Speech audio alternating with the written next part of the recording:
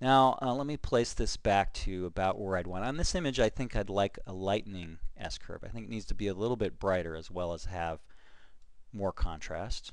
There's before and after. But let's look at a different image. This is a less contrasty image to start with. You can see it looks kind of flat. There's a lot of color, or at least potentially there, but it looks kind of flat. And that's fine. It's always easy to increase contrast in an image, difficult or impossible to decrease it.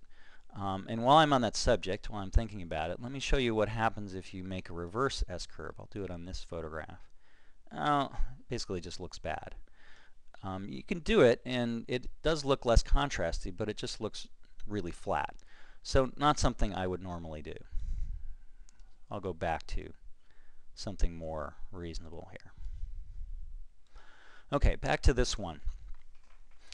Now here I'm going to go into curves again, make a curves adjustment layer, and if you look at this histogram you can see that it doesn't fill up most of the space available to it. So I actually have a lot of room here to move both the black point and the white point before I get black shadows or washed out highlights.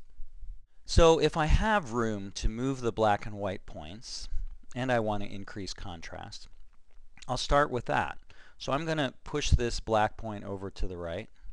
I don't want to go too far here. There's really nothing in this image that should be pure black. You know, if you look at this, there's nothing that you would see as black if you were looking at this scene in real life. So I don't want anything to be pure black. I'm going to hold down that Option key again. And if I go all the way over here, we start to get some areas in that lower right-hand corner. The shadows of this bush here that become pure black. But as I say, I don't think I want that here. So I'm going to back out of that a bit.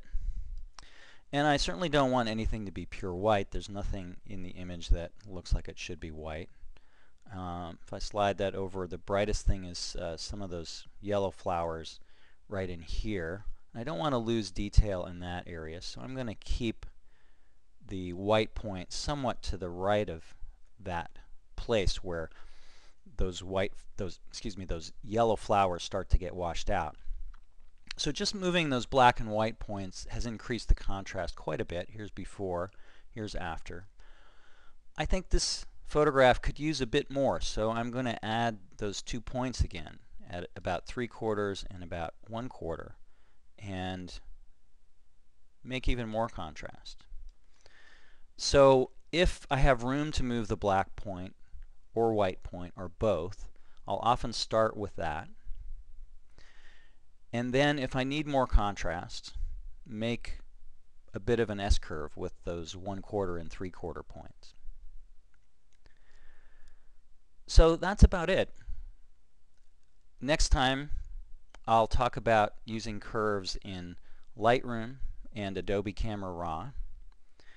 But the basic principles that I've shown you, and of course the power of the S-curve, apply to any program that has curves.